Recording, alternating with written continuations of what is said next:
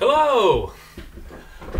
Hi everyone, I'm John, and thank you for being here for this oboe maintenance, repair, seminar, masterclass, whatever you want to call it.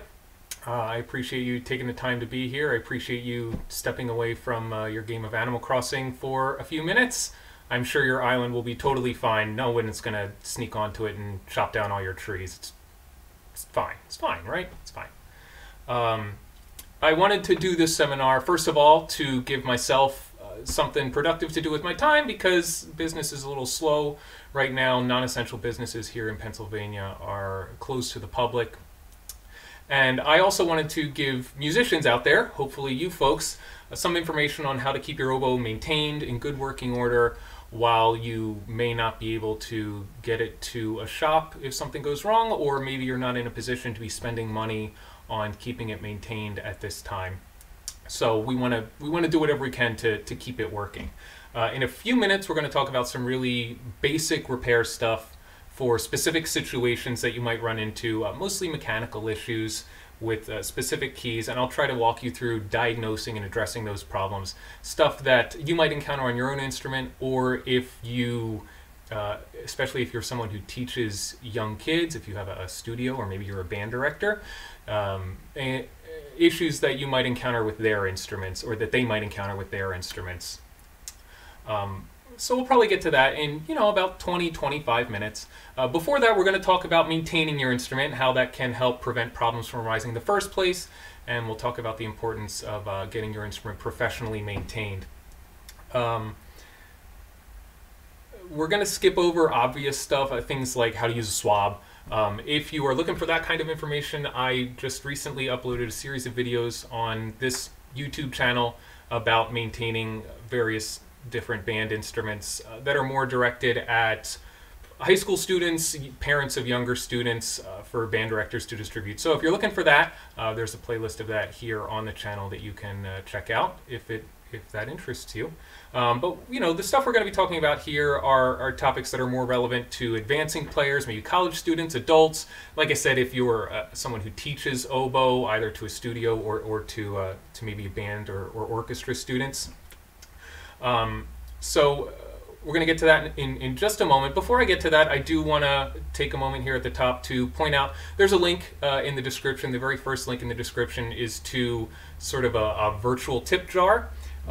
If you are able and inclined and you want to chip in a couple bucks to sort of offset the cost of putting this on, which is really just the time that I invested in it, I would certainly appreciate it. If you're not in a position to do that, or you just don't want to, that's totally fine. Economics should not be a barrier to anyone getting this information. A recording of this will be up after tomorrow, and it will remain free forever, for as long as YouTube exists. If you do choose to chip in a few bucks, though, know that half of whatever you contribute will go to an organization called Play on Philly, which provides free intensive after-school music lessons to students at several schools in the city of Philadelphia.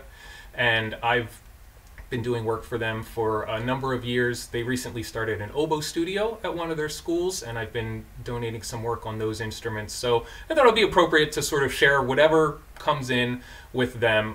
So if you're able to do that, great. If you would rather just make a donation directly to them, that's totally understandable. There is also a link in the description to go straight to their donation page and just give 100% of a donation to them. So with all that said, we're going to transition to let's talk about maintenance. And the first thing I wanted to dive in on is something that everyone agrees on, universal consensus on oiling the wood of your oboe. Of course, that's a lie. Nobody agrees on that.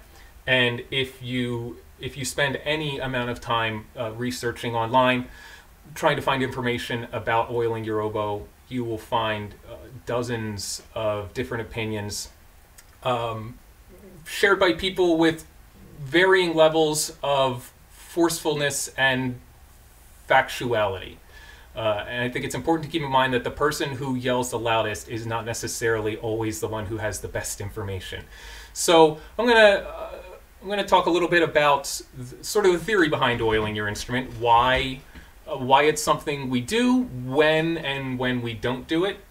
I'll start at the top here by saying you can oil the wood of your oboe, you can oil the bore, but it's something that should be done with the right information, the right equipment, and sort of with a plan. So not necessarily a good idea to just start oiling your oboe tomorrow because it's something you feel like you should do. I'm going to switch the cameras here really quick so that we can, so that you can get a view of my bench as well. Let's see. And whoops. Wrong one. Ah. That's the one. That's the one. Here we go. Transformation. And you're going to enlarge the bench view so you can see it a little better. And I will just be up here in the corner. So, oiling your instrument. What is the purpose of it? You know, one piece of information you will often see is that you oil the instrument to hydrate the wood, and that's sort of a misnomer because the only way to hydrate a piece of wood is with moisture or you know, with water. So oiling the instrument doesn't necessarily hydrate it, but what the oil does is it regulates the level of humidity, the level of moisture in the wood. So, you know, when a piece of wood is still a tree, before it's cut down, it produces oils and sap and things. And once it's cut down, it stops producing those things, and over time the oil will dry out and the wood will become dry. So to combat that, we oil it, and you have to imagine a piece of wood, you know, a wooden instrument that it's constantly having moisture pushed into and pulled out of it, right?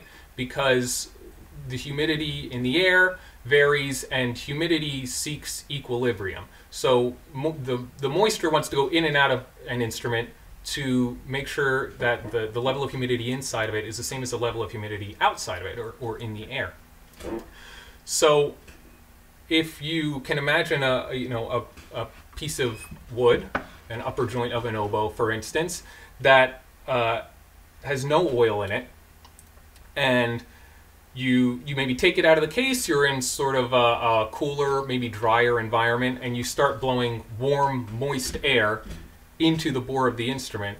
What's going to happen is that wood is going to want to soak up as much of that humidity as it can as quickly as possible to try to achieve that equilibrium.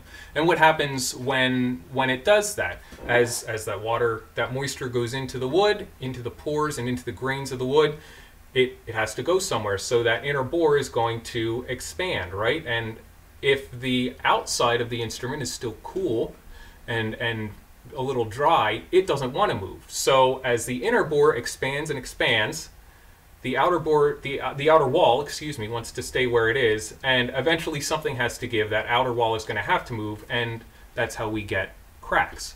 So by infusing oil into the pores and the grain of the wood, it makes the water molecules work a little bit harder to get into the wood. They can't pass in as easily and as quickly if they have to move past all of these oil molecules that are taking up space. So we still want the wood to be able to respond to changes in humidity. We want moisture to be able to move in and move out of the wood as conditions change, but we want to be able to regulate how that happens. We want to slow down how that happens so that the wood isn't moving too quickly.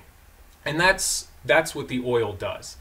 You know, a few other things that are beneficial about slowing down that process of wetting and drying, as we might call it, is, you know, the more that happens, the more the wood expands and contracts and expands and contracts. You can get things like, you can get changes in the dimensions of the wood. So you might get tone holes that turn slightly oval, which is something that you sometimes see if you work on enough wooden instruments.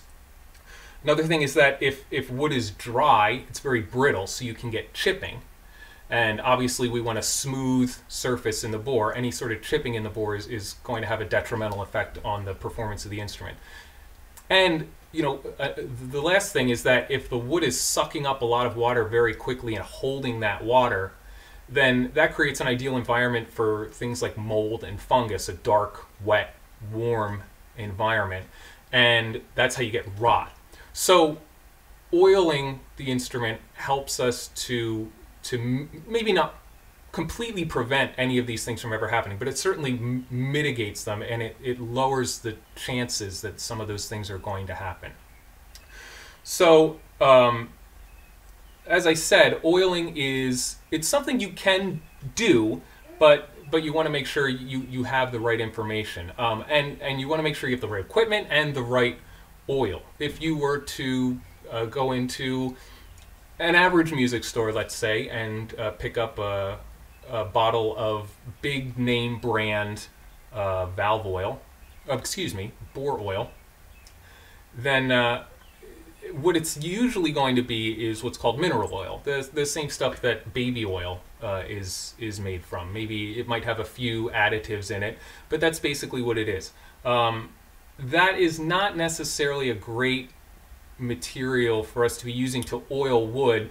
It's a little more water repellent than the other oils we might consider using, and it's very thin, and it just doesn't really provide sort of the conditioning that the wood might need. So most technicians, or at least are in agreement that using some sort of nut or fruit oil is ideal.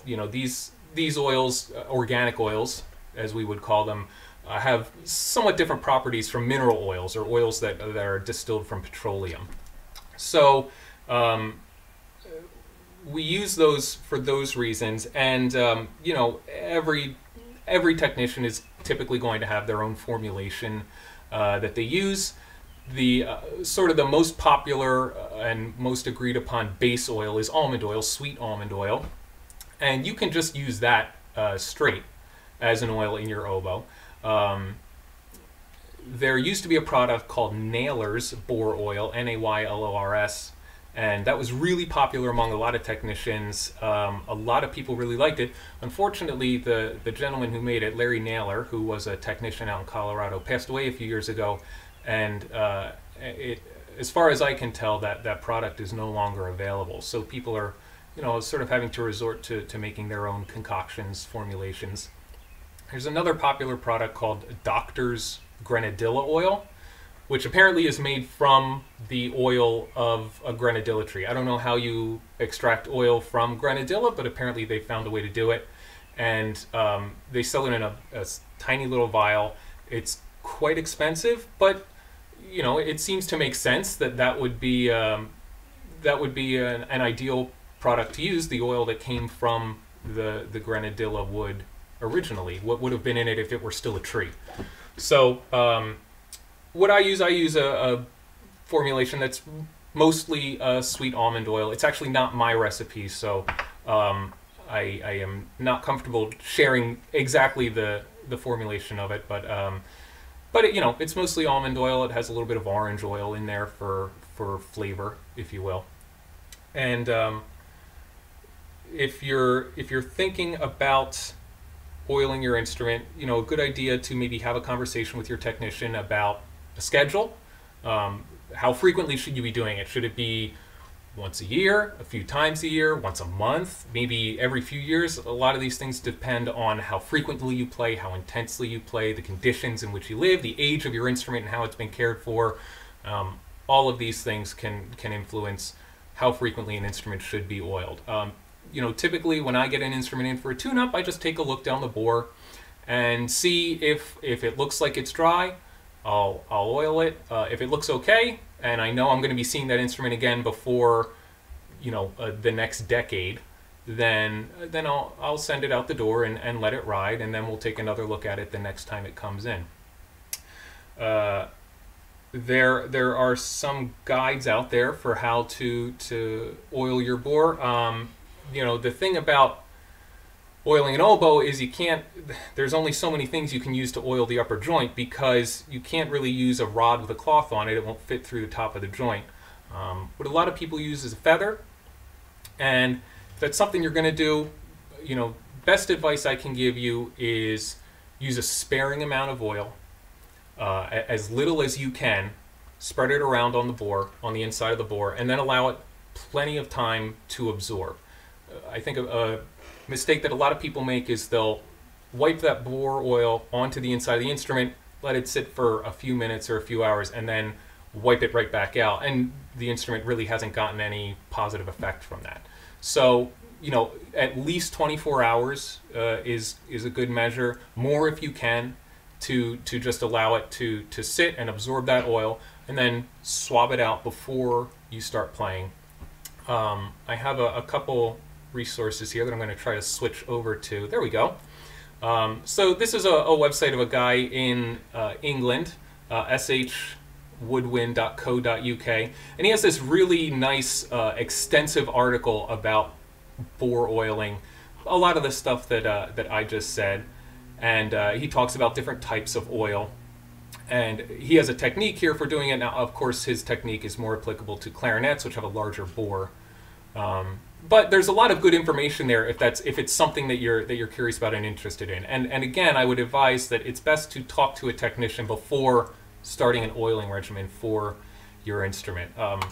One other set of resources here, that guy Larry Naylor I mentioned a few minutes ago, this is the website for his business, which I don't believe the business is operational anymore, but he has a few publications here that are of interest. One, Deterioration of Grenadilla Instruments, about the breakdown of grenadilla wood, and then Life Everlasting for a Good Clarinet is all about oiling. It has it's tons of information that he gleaned over a long career of working on instruments and observing and taking notes. These are long articles, but they're really worth a read. There's a whole bunch of information in there. If you are interested in that, I would advise you to visit his website as soon as possible to download these articles. Parts of his website appear to be dying, so I'm not sure how much any of this is going to remain up. So if you're interested in that, there's a link in the description to go to this website and see all of these publications. And if you have a little bit of time, as many of us do right now, they're worth the read. So here, hey, I'm back. The last thing I'll say about oiling is again, just a caution about some of the advice that's out there that you'll see if you spend any amount of time on a woodwind forum, which is some people will advocate using linseed oil, boiled or raw linseed oil, and we don't really advocate that. We don't recommend that, and the reason is that linseed oil is what's called a drying oil. It will, as it dries, it will leave a coating wherever it is that's impervious to water. And if you're under the impression that the purpose of oiling the instrument is to seal the bore, then that kind of makes sense, right? You would want to have an impervious layer to prevent water from getting into the wood. But as we just discussed, that's not really the purpose of oiling. You don't want to seal the wood. You want it to be able to breathe and absorb and release moisture. So linseed oil, for that reason, is really not ideal for our purposes. And if it does get coated on the inside of your bore, it can be difficult to remove it so that we can then oil it with a more appropriate oil and allow that oil to actually get to the wood. We do use linseed oil on bassoons sometimes, but because bassoons are made of maple and maple has different properties and different needs, it's the needs for a bassoon are not necessarily what we need for an oboe. So that's my little manifesto, I guess, on oiling. The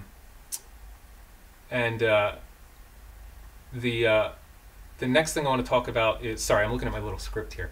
The next thing I want to talk about is humidifying.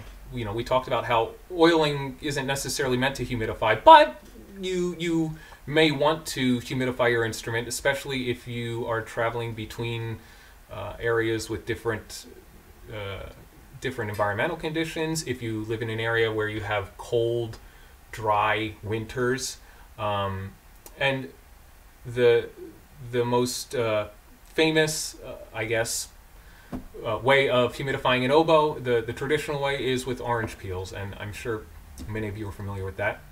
But you know, you just take an orange peel, stick it in your case, a few pieces of orange peel, wait till they dry out. When they dry out, take them out, throw them away, and put in some new pieces of orange peel, and that'll just, you know, keep that humidity level in your case up, so that you're not taking out a dry instrument every time you play and blowing that warm, moist air into it. Another effective little tool is one of these guys. This is called a humidistat, and it's very simple. It's just a, you know, plastic tube that you fill with water. There's a sponge on this end. You can turn this dial to expose more or less of it, and in that way, you know, give more or less humidification to your case. Some people also use a damp it, which is just it looks like a long piece of usually green rubber.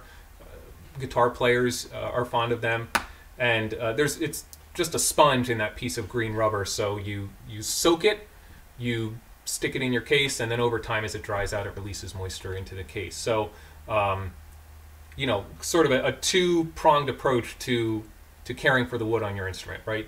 Keeping it, making sure that it's oiled properly and with the right products, and then making sure that it has the humidity that it needs to stay in good shape.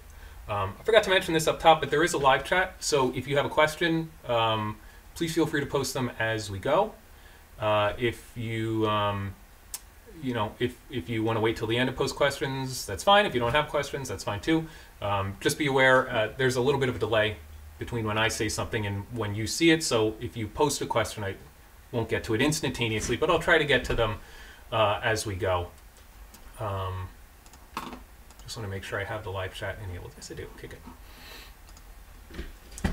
So, talk about oiling and humidifying, and you know, those are the two big important parts of conditioning the wood and preventing cracks. And I want to talk a little bit about cracks, how to identify a crack, what sort of behaviors from your instrument might indicate that you've encountered a crack. The upper joint is where you're most commonly going to see cracks, obviously, and probably the most common place we see them is starting here from what's called the well for the lower octave key, and then traveling down. Often we'll see it travel through the two trill key tone holes and then through the half hole tone hole. And the reason that it travels through those is because they're big holes in the wood. They're sort of a weak spot, so it's easy for a crack to exploit that and travel straight through the tone hole and then continue on. The well here I have a there we go. This is what the well looks like without any keys or the vent inside it. So the well is just, you know, a big threaded piece of metal that's sunk into the body. And, you know, part of the reason we often will see cracks starting here is that this piece of metal, this large piece of metal, is first of all through a big hole in the body, and the metal and the wood are going to tend to expand and contract at different rates and respond to changes in temperature and humidity differently. So if the wood contracts more quickly than the metal's not going to move, the metal's not going anywhere. So if the wood wants to contract, it has to go somewhere, and so it will split. It will open up on either side of that well and start a crack. So if, you know, a sign that you might have a crack, especially one that's just starting, is maybe you get your instrument out and you start playing it, and it plays fine for a few minutes, and then as it gets warmer, as you play more, that crack is going to start to open up, right? And so you might notice that you're having to work harder, you're having to move more air, the responsiveness is down, it just feels leaky, and that would be an indication that you have a crack that's maybe just starting. And you know, like I said, a good place to usually check is right there. Usually at the top half of the upper joint is where we're going to see cracks most commonly. So, you know, they can happen above this octave well, you know, somewhere up in this area. but you know, like I said, between these 2 points, the half-hole vent and the lower octave well is where we see the most often. If you see that you have a crack and maybe you're in an emergency situation, you don't know what to do, you have to play your instrument. Sometimes you can get away with using some clear nail polish to just cover it. Just spread it on and allow it to dry. It's obviously not a permanent solution, but it may hold enough of a seal that you'll be able to get through a performance or something, or a rehearsal, and then be able to get it to a technician to have it sealed. Your technician may take a number of different approaches to dealing with that. They may just glue it. They may pin it. They may band it. If they pin it, they might use steel pins. They might use carbon fiber pins. You know, it all depends on each crack and sort of how it behaves. If you have a crack that goes through these tone holes, the drill key tone holes here, often what we'll have to do is drill those out and install a plastic insert that will prevent that crack from reopening and leaking sort of around the pad. So, you know, if you can keep a bottle of, if you are worried about cracks happening and you can keep a bottle of clear nail polish in your case, it might save you. It might not, but you know, it's worth a shot. It's easy for a technician to remove that stuff when you bring it into the shop if you definitely do have a crack there. Sometimes what we'll see is that as a crack is just starting, you know, like I said, the crack will usually start from the outer wall of the instrument because it's the inside of the instrument is trying to expand faster than the outer wall. So sometimes we'll see a crack that, you know, you can see it from the top of the instrument, but it hasn't spread all the way through to the bore. So what will appear as a crack, and certainly is a crack, may not actually be leaking at first. And if you're fortunate enough to see it before it starts giving you problems, then that's a great signal to get it into the shop as soon as you can and get it taken care of. Next thing I want to talk about is water in tone holes. Something that I'm sure every oboist has experienced. You know, usually happens because there's some sort of buildup in the tone hole. Water loves a rough surface to adhere to and kind of bead up on. A perfectly smooth surface makes it really tough for the water to bead up. So, you know, if you are looking at the inside of a tone hole, where's my flashlight? You know, you can see this is the low E flat tone hole on this English horn, and there's a nice smooth surface on the inside there.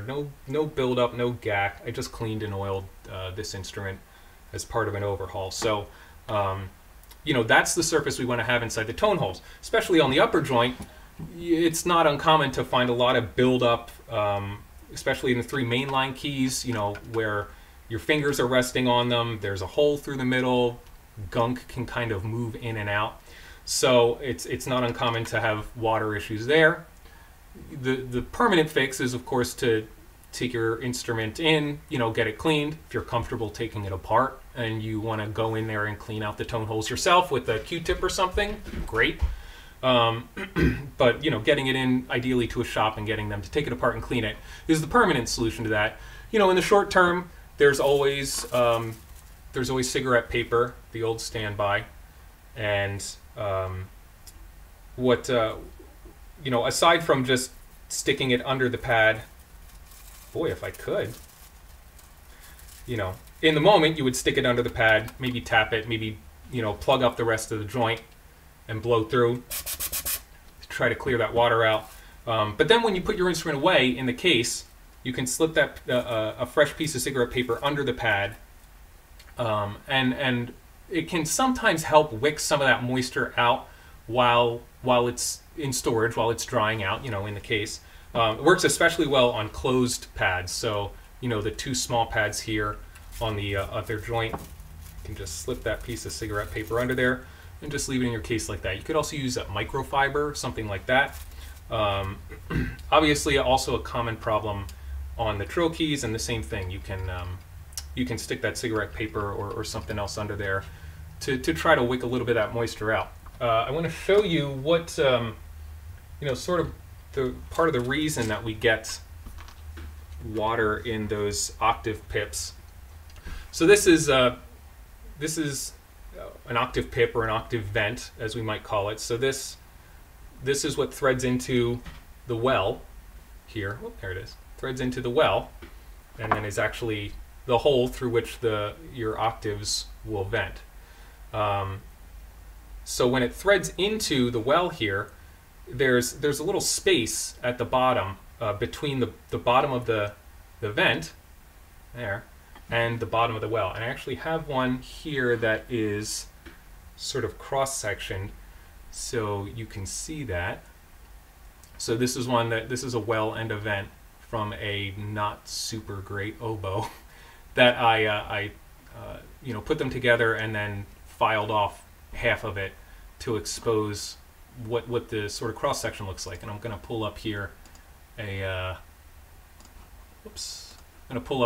better picture of that so you can see it a little more closely. So this is a cross section of the vent. So here's the actual hole that air passes through when you press your octave key. Here's where the pad sits. Pad sits against this seat up here, and then the bottom, this sits against the bottom of the actual hole in the wood.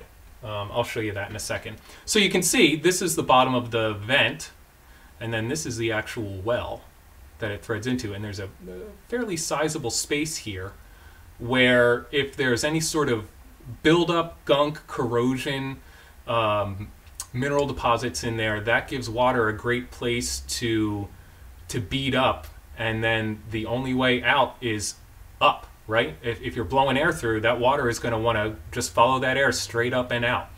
So when an instrument comes into the shop for service, we would remove the vent from the well and then get into the well with a Q-tip or something, maybe some solvent, clean things out.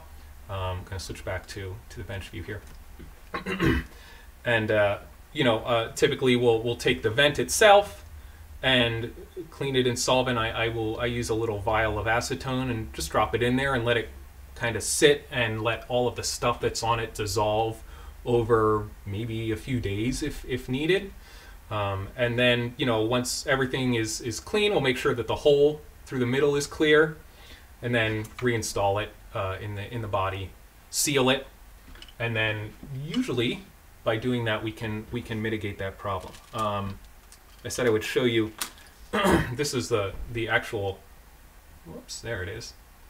So this is that not super great oboe that I took this well out of, and so this is the actual hole in the body that the well goes into that, and then the vent goes into the well. Usually this would be threaded, so the well screws in.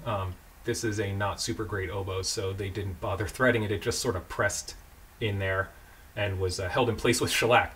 But you can see there's a bottom to this hole that the well sits against.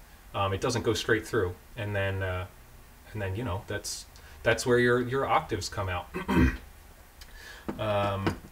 If you've never seen an octave vent remover, this is what it looks like. It's got these two prongs on the tip. This one is adjustable. So there's two little sort of nubs in the top of the vent. I don't know if you'll be able to see that, but there's one and there's one. So the tool fits in those, and then that's how we unthread it or thread it back in. This is another one I made just from this is a junky interchangeable bit screwdriver, and this is just one of the flathead bits from it that I took and I grinded away a lot of it with the Dremel tool to make a little octave remover. Obviously this one isn't adjustable, but it works in a pinch. If my other one breaks, I have an option. So so that's sort of the reason we see problems in octave keys, sort of how we would deal with them. Like I said, if you're encountering that problem and you want to stick that cigarette paper under there while it's in the case, it can help. It can help to wick some of that stuff out. Another issue you'll frequently have with octave keys especially is that they stick from time to time, especially the lower octave key, because it's just activated by a little spring under here. Again, cigarette paper is useful here. You know, you stick it under, you drag it through with the key closed to try to pick up any corrosion, any green stuff that might be holding it down. Can also use this is stuff that I got from a technician in Canada, a guy named Jan Bunetta, who he works on trumpets, but he discovered this stuff that works really well. It's called Pellon fusible interfacing. If you do like sewing crafts, you might be familiar with it. I think you use it for like, you put it between two pieces of material that you need to sew together, and then you iron it, and it sort of melts and holds them together for a while. So it's like a non-woven polyester fabric, but it has a little bit of abrasion to it, so it seems to work really well for getting in there and grabbing that stuff and pulling it off of the pad and off of the tone hole or the vent or whatever it may be. So Pellon is the brand name, fusible interfacing. I'm sure if you just look up fusible interfacing, you can probably get 100 yards of this stuff for a few bucks, but really useful. Let's see. Okay, no big questions. Oh, somebody asked how often do you oil? Like I said, it really depends on the instrument. It's totally dependent on so many different factors that it's good to talk to a technician or a trusted resource to sort of come up with a schedule if you want to do it yourself, or to have them do it for you when you bring your instrument in for maintenance. Okay, just a couple other maintenance things, and we're going to talk about some repairs. Swabs versus feathers. This is the eternal debate in the oboe community. Do you swab your instrument out with a swab, a silk swab, or with a turkey feather? And I've used both. I think both are totally acceptable. You know, it's whatever you feel comfortable using. The only thing I would say, two things. One, if you're going to use a swab, make sure it's a double-ended swab, so it has that little string coming out the bottom end, so that if it does happen to get stuck in the upper joint, you can pull it out through the bottom of the joint. I'm sure, you know, many, if not all of us know you should never try to pull a stuck swab up through the top of the joint. So that's you're taking good care of that feather, replacing it when it needs to be replaced, so that it's not shedding into the case, it's not leaving all sorts of fibers and stuff that can get into your mechanism. So, you know, but beyond that, you do you, I'ma do me. Oiling the mechanism is something that you might be inclined to do. You know, when you bring your instrument into the shop, especially if it's been a while, we might take the instrument apart, oil it, and you know, clean out all of the gunk from the rods and screws, and then we'll put fresh oil on, put everything back together. But if you want to do that without having to take your instrument apart, if you just, you know, you're concerned about the oil in there drying out, first of all, get yourself a good quality key oil. This is nice stuff that I like. Hetman, all of their oils are numbered, so medium key oil is a good middle of the road key oil, number 17. They make a light and they make a heavy. Heavy would be if your instrument is old and the mechanism is a little clanky.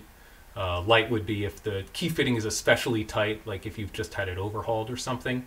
And you know, the way you would oil is just to take the little needle tip here and place it at every junction point. So anytime a key meets a post or two keys run up against each other, you can see those. Just put a little drop of oil in each spot and then work the keys. You know, on the upper joint here, you want to make sure you're opening those two small keys so that oil gets distributed. You do that by pressing on the bridge key back here. And, you know, that will allow that oil to sort of move into the mechanism. Obviously, it's not going to be as thorough as taking the whole thing apart and applying oil directly to the steel rod that goes through here and then reinstalling it. But, you know, it'll at least help. It can't possibly hurt. The nice thing about using an oil like this, a synthetic oil, is that it lasts a long time. It doesn't dry out. It doesn't evaporate and leave like any sort of sediment behind that could gum up the mechanism. And it seems to not really react with other oils. if you're using maybe two different types of mineral oils, petroleum distillate oils, sometimes they can react with each other and cause problems. It's not common, but it can happen. But this synthetic stuff really does seem to not react with anything. It doesn't cause those problems. And my friend Matt here just commented, less is more on key oil, and that's absolutely true. You don't want key oil, flooding out of the mechanism all over the place. Something I forgot to mention is when you do, after you work those keys around for a few minutes, make sure everything is well distributed. Just take a cloth and wipe the mechanism off, get all that extra oil off of there. Yeah, go grab some water real quick.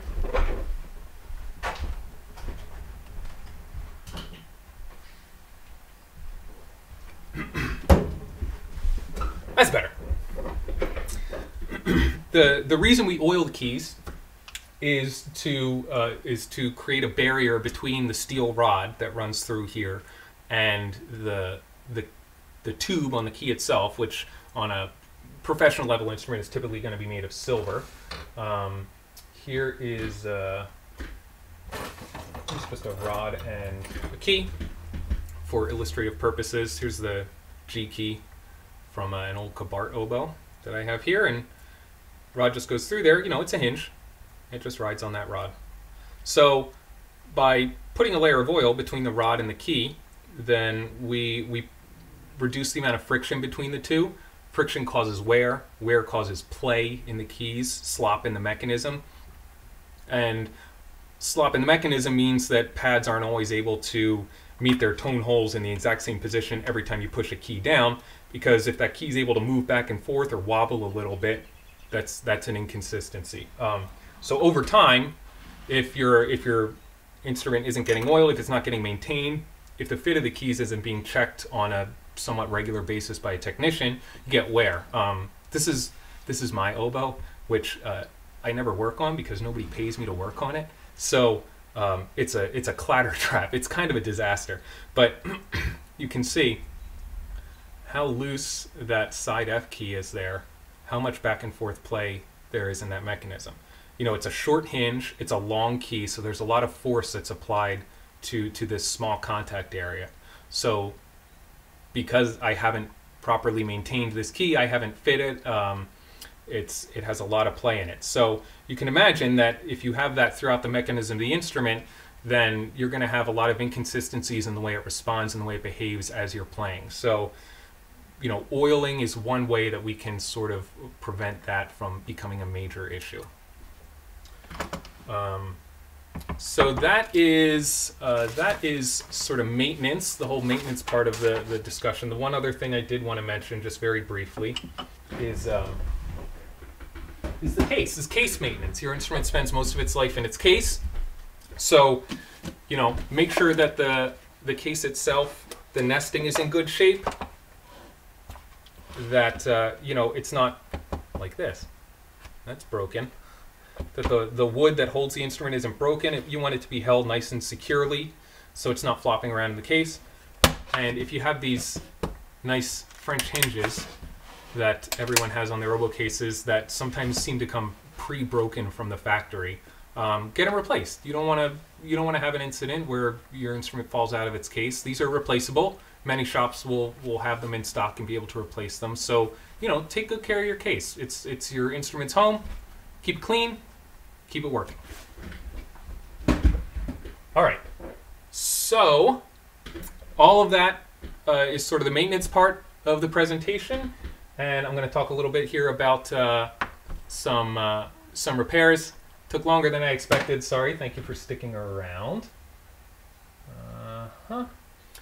So I just want to talk about some common issues, specific things that might come up that you might have a need to address, again, either with your instrument or maybe a student's instrument. We're going to talk about a few regulation issues.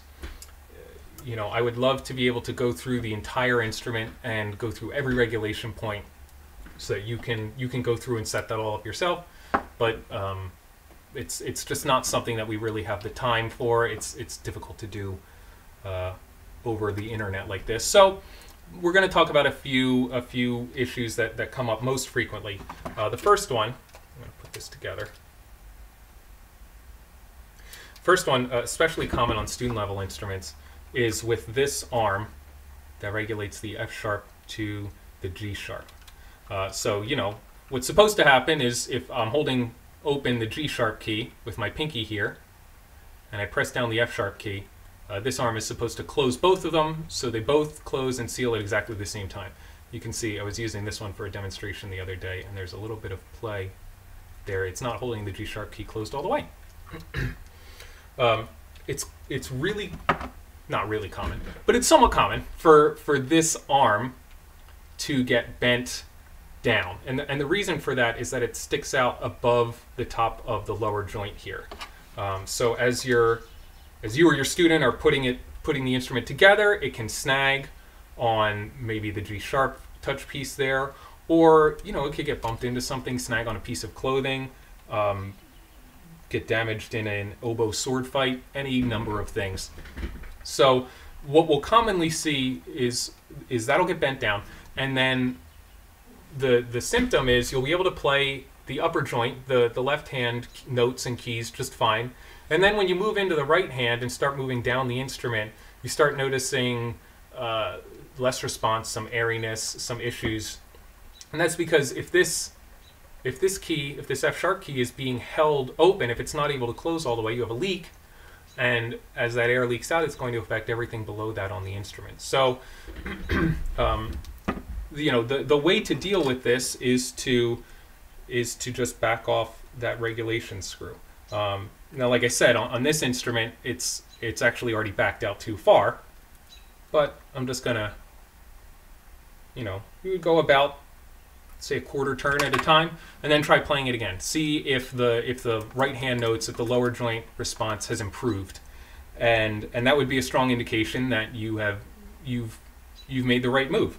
And then again, you would want to check your G sharp to F sharp trill and make sure that's working. If you've backed it out too far, then that trill isn't going to work. That G sharp isn't going to, the F sharp on that trill isn't going to speak properly. So you might have to go back in the opposite direction a little bit. You know, this is a way to fix it without bending the key back, which is the ideal fix, the proper fix, and what we would do in the shop. But if you're in a situation where you need it to work now, then you can back that screw out, knowing that the key is bent, but you have a little bit of adjustment there with that screw, get it sorted out, and then when you take it to the shop, they can straighten the key out, reset the adjustment, and you'll be in good shape. Another thing we see here sometimes is that you're not able to tighten the screw far enough, so it just seems like it bottoms out, it stops moving before you can get that regulation set up properly. And sometimes that's because the arm has been bent up. Sometimes it's because there's a bunch of gunk that's gotten under the head of the screw in there and is preventing it from moving as far down this barrel. That's what we call this thing that the screw is actually in. Prevents it from moving as far down as it should in this barrel. And the fix there is just to take the screw completely out and inspect it. See if there's like a ring of stuff there under the head. If there is, you can sort of chip it off, peel it off, and then reinstall the screw and see if the problem has been mitigated. Obviously, you're going to be, you know, you need to know a little bit about regulating because you're going to be starting from scratch, putting that screw back in. You have no reference for where it was before. So, you know, before you do that, just make sure you're comfortable with regulation on your instrument. Another regulation we'd only see on intermediate professional level instruments is with the resonance key, which is this key on the side of the lower joint. Opens when you play forked F, first and third finger, and then closes, you can see it there, closes when your middle finger comes down, so if you're playing D or anything below it. The mechanism here will depend on the maker of your instrument, of whether that key stands open or closed when it's at rest. Closed is more common. This is a Luray. This key is closed when it's at rest, and then it doesn't open until we play that forked F. So if you notice that anything below D is sort of fuzzy or not responding properly, might be an indication that this regulation, this resonance key isn't closing all the way. And I'll back it off a little bit so you can see what that looks like. The way I would check that is I would hold down all three of the mainline keys here, 1, 2, 3, like I was playing a D, and then tap on the resonance key and see, you can see that there's a little bit of motion there. So this key isn't sealing, it's not closing all the way. You can hear it and you can see it. So in this case, usually the screw to adjust that, you can see there's 3 regulation screws here. We want to make sure we're turning the right one. Usually it's going to be the screw that's closest to the pad cup, closest to the actual pad on that resonance key. So that would be this screw. So I'm going to turn that in. There we go. And then check again. Hold down those 3 keys. I don't know if you can, there's still a little bit of motion there. I don't know if you can see that. So we turn it a little further. Just a tiny little bit. You can, sometimes you can hear it more than see it. So that's pretty good. In the shop, we would check that with a feeler gauge, a piece of very thin material that we would drag between the pad and the tone hole to see if there's drag, if there's resistance. So this actually needs to go a little further. That's what the feeler gauge is telling me. This material is 1/1000th of an inch thick, so 5/10,000ths of an inch. So you know it has a great deal of sensitivity in telling me if there's a gap between the pad and the tone hole of more than 5/10,000ths of an inch, I won't feel any drag. So it tells me, you know, with a reasonable degree of precision where there is and is not a leak. So that's the resonance key. Needs to be closing when all of these keys are down. Like I said, the mechanism is sometimes different, especially on English horns, because there's more space. But that's sort of the fundamentals of that. Sticking on the lower joint here, this is another common one on student level instruments, which would be that as they play a C sharp and then release it, and the instrument just keeps playing C sharp. The keys don't return, or maybe you're trying to do this kind of fancy little, this C to C sharp trill, or as much of a trill as it can be, and that C sharp key stays open, so essentially you're just holding a C sharp the whole time as you're trying to play between C and C sharp. First place to check if you experience that problem is the spring here for the C sharp key, and I hope you can see that. So this is, there we go. This is the spring that returns the C sharp key to its position. So if I take that spring off and then I press the C sharp key, the key stays open. That spring is what closes it. So make sure that spring is hooked. And then if the spring is hooked and you're still experiencing a problem, what we'll often see is that the problem is actually with the E flat touch piece here. Because the C sharp and E flat touch pieces ride on the same rod, they're on the same mechanism. If a certain, if an overzealous elementary or middle schooler really cranks down on this E flat touch piece, they can bend the key, and the rod that runs through here will get kinked on in the tube here. So what that means is that because the C sharp mechanism runs through that rod, runs through that tube, the C sharp mechanism runs, there's 2 pieces here and here that are screwed to the rod, and that rod runs through this tube. If this tube is kinked and grabbing the rod, then the C sharp mechanism can't move properly. So the fix for that is, only if you feel comfortable doing this, you would place your thumb under the E flat touch piece there and flex up on it. And I'd say better than 50% of the time. Doing that will be enough to straighten this key out a little bit, release that tension, that kink that's holding the rod, and then the C-sharp mechanism will be able to operate properly again. On student oboes that don't have screws on that rod, this is an old Selmer, 1492. So the mechanism is, you know, theoretically the same.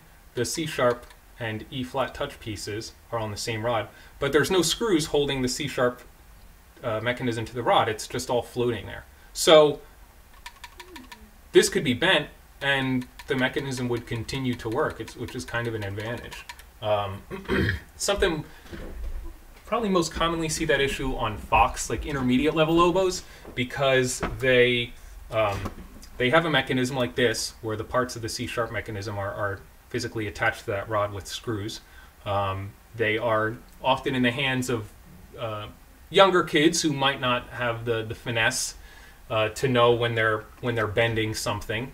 And because the key fitting on Fox instruments is relatively close, relatively tight, which is a good thing, but it can leave it vulnerable to that specific problem. So, you know, if you have a student who encounters that and you just want to give it that a shot, just flexing up on it, obviously you don't want to crank on it, but you know, more often than not, I would say that is a solution that works. Okay, just a couple other little, you know, repair diagnoses things to talk about. If you are encountering an issue where these two small keys on the upper joint are being held open, like we said earlier, they are controlled by the bridge key here.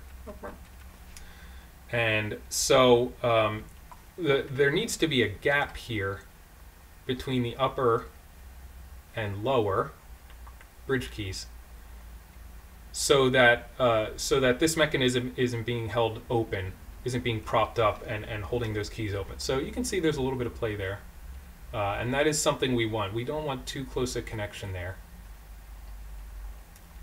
And the same thing on the bridge, on the trill bridge. This one doesn't have quite as much play in it, but there's still a little bit. So, so again, if you find that the symptom of that would be that your B's, if you're playing just one finger B, it kind of comes out sort of as a C, or it sounds really airy, and then that A here comes out as B flat or sort of a half B flat kind of thing. But then that everything below that feels okay. That could be just because these two small keys are being held open just a little bit by that bridge mechanism. Another thing to keep an eye on there is the condition of the corks here. If these corks become loose, then you know the corners of them can kind of fold over and create problems. They can take up that space, and it might not always be immediately apparent that that's an issue. So just, you know, monitor, keep an eye on the condition of those bridge corks. On student level instruments, they are constantly getting torn and falling off. They're really frequently in bad shape. So just something to keep an eye on. Same thing is true with the bell bridge key. Oh, I gotta go with the bell.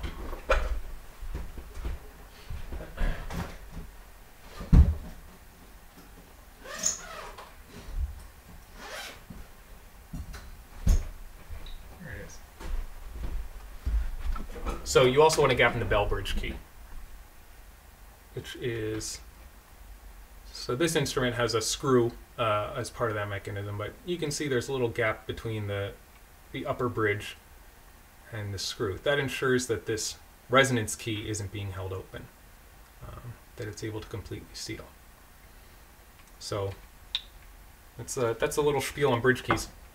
Just one other common issue I want to talk about is with the C key, and specifically this upper post that holds the C key onto the instrument. And without getting too deep into the weeds about it, the spring that comes out of this post, the spring that moves the C key up and down, can have a tendency to move this post to over a long period of time, often many years, to sort of unscrew that post a little bit. And if that happens, then it sort of shifts the position of the key, right? If the post moves, instead of being this in this line, the key might now be in this line. So it can affect, to some extent, the seal of the pad here. And if it turns far enough, it can actually bind up the key. It can prevent it from being able to move up and down smoothly. The fix for that is, I don't really have a quick way for you to resolve that issue, except that you can try to turn the key back. By if you see that this post is turned, you can sort of push on the key back in the right direction to turn the post back to where it should be, and it'll usually hold temporarily, maybe only for a day, an hour, might last longer. But the correct fix for that is that a technician will go in and somehow affix that post in place. This is that English horn lower joint I had earlier, and there's kind of a lot going on here. But this is that post, that C key post. And in order to stop it from turning, we've put this lock nut in here. So there's a little like sliver taken out of the post, a little bite taken out of the post, and then this lock ring fits perfectly into that little bite, so that now the post can't turn. It can't move side to side. And if we for some reason had to remove that post, we would have to take out this lock ring first and then unscrew the post. You can see that because there's 3 posts in very close proximity here, it's actually locking all 3 of these posts, which isn't completely necessary. This is really the one we're worried about, but that's a little lock ring there. So those are kind of the repair things I had to talk about. If there are people with questions, someone said, how do you make sure the F resonance key is not over tightened? Which is a great question. You would,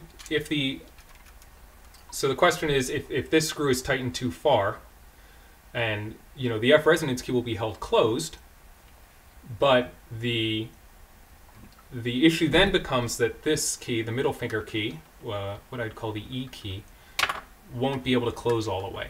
So you would pretty clearly notice that anything below E would start to sound airy and resistant because you have a big leak there under the E key. So if you are sort of fiddling with that adjustment and you all of a sudden feel that the instrument is not responsive below E, then that would be an indication you might want to back things off. So just to go over that again, if nothing below D is responding well, you may have to tighten this screw. If nothing below E is responding well, then you may have to loosen it. So it's it's sort of a difficult line to toe, but those are sort of some good guidelines for that.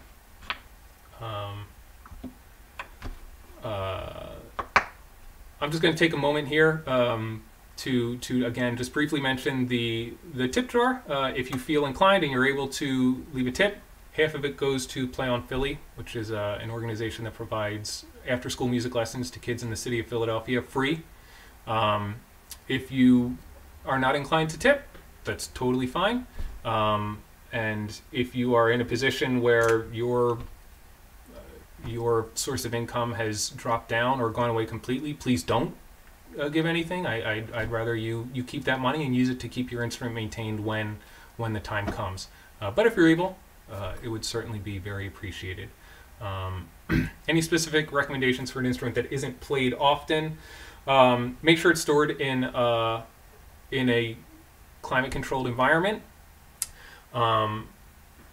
So don't let it get too hot, get too cool.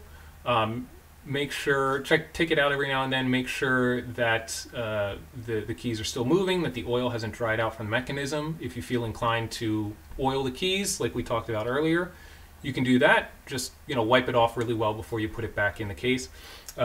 If the instrument has any felt pads on it, we didn't really talk about pads at all, but felt pads would be, you know, a traditional pad like this. You know, it has a cardboard back, it's felt, and then there's skin wrapped over it, as opposed to a cork pad, which are common, almost universal on higher end oboes. This is a cork pad. Cork pads are more expensive. They're harder to install, but they last for a really long time and they're very reliable. But if the instrument has felt pads, especially, you'll most commonly see them on the bottom keys here, on the B, the C, and the B flat on the bell. The felt in those pads is an environment for pad mites. Or carpet beetles is what they're actually called. We call them pad mites. But they're little bugs that eat wool. And since the felt inside the pad is made of wool, it's a very attractive meal for them. So not uncommon to see on an instrument that has sat for a really long time, like, you know, maybe decades, is that pad mites will get in there, they'll eat the pads, eat the felt out of the pads, and then, you know, obviously those pads have to be replaced. We usually recommend replacing the case because sometimes they lay eggs. Not often, but sometimes. So just to be safe, usually recommend replacing the case. But, you know, that just something to keep an eye out for is that. And, you know, otherwise, yeah, just, you know, keep it, your oboe wants to live in the same sort of conditions as you live. So, you know, don't keep it in the attic unless, I don't know, unless that's where you like to live, or the basement. Maybe that's your thing. But, you know, just keep it comfortable. So that's sort of the information I have.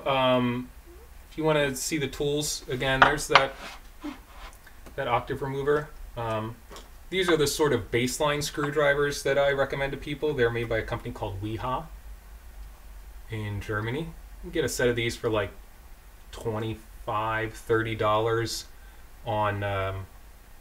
online, or, you know, if you can go to your local hardware store and spend some money there, I'm sure they'd appreciate that.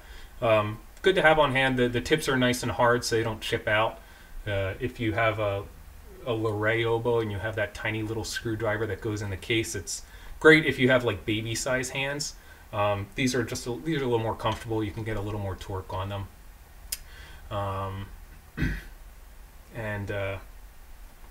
Yeah, so like I said, if there are any more questions, I am happy to answer them. I'm not seeing any come up at the moment. I'm going to vamp for a few seconds since there's a little bit of delay. So if anybody else has anything they want to ask, please do. But otherwise, that's kind of everything I have. So thank you for being here, for watching. If you're a repair school student who was sent here, thanks for stopping by.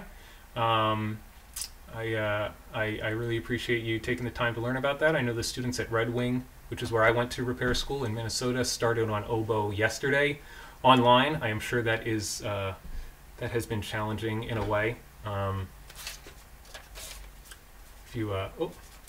hey, there's my email.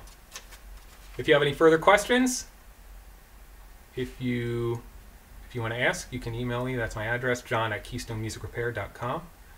Looks like somebody's typing a question, so I'll kind of vamp for another second. Just gonna return to Chrome here. If you're interested, I have a blog. I update it extremely infrequently, like once or twice a year, but it's where I write about bigger projects that I do. The link for it is at the bottom of the video description here, so you can check that out if you feel inclined. bandinstrumentrepair.blogspot.com is the address. And I have an Instagram that I update somewhat more frequently.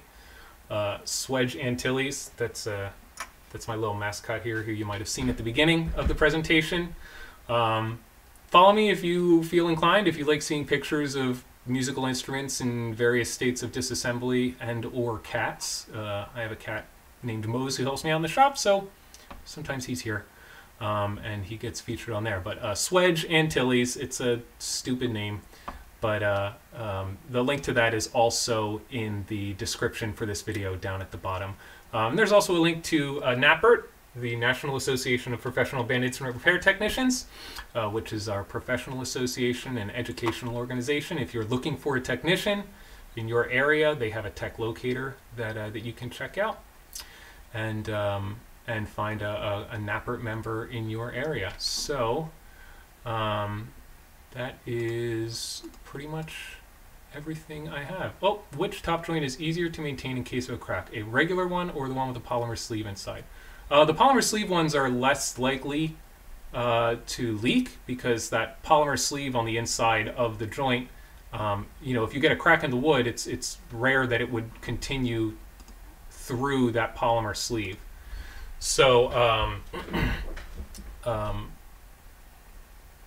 if it does crack, what we would typically do is just fill the crack in the wood up top, and as long as everything is sealing, that polymer sleeve sort of protects the bore of the instrument from any leaks, which is sort of the advantage of it. That's you know, that's why they're not cheap to have, but they are absolutely advantageous. Yeah, so I don't see any more questions. I again want to thank you for stopping by, and this video will be archived at this exact same address if you or anyone else you know wants to come back and check it out again later. But there's Swedge. He's going to say bye, and I'm going to say bye too. Thank you so much for being here, and I look forward to any other questions you might have coming into my email inbox in the near future. Bye bye.